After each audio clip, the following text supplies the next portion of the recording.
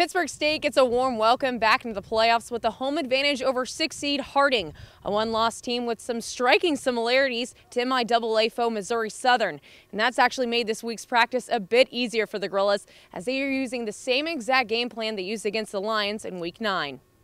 You watch them on video, and again, their style is a lot like Missouri Southern offensively, but you don't know how good the competition is or how bad it could be or whatever. They'll run all the triple option stuff, and then they find ways to scheme it. If it's not working, they will adjust blocking schemes, and they do a really nice job of doing that. We retained a lot of that information that we learned in Missouri Southern, and I feel like we'll be able to play it better than what we did at Missouri Southern. It's a big-time football game. It's kind of a do-or-die situation, and we got to go in with kind of our backs against the wall, and that we're fighting for more playoff games. We begin with the end in mind. That's been our logo all of the time, and I think our end has always been the national championship, so it's still the pressure to get there, but we still have to take it one game at a time, and Harding is our next opponent.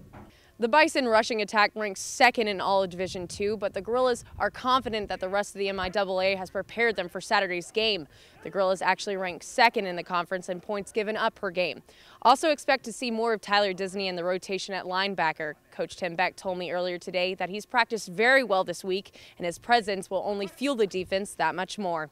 At Carney Smith, Seeley Godwin, Action 12 Sports.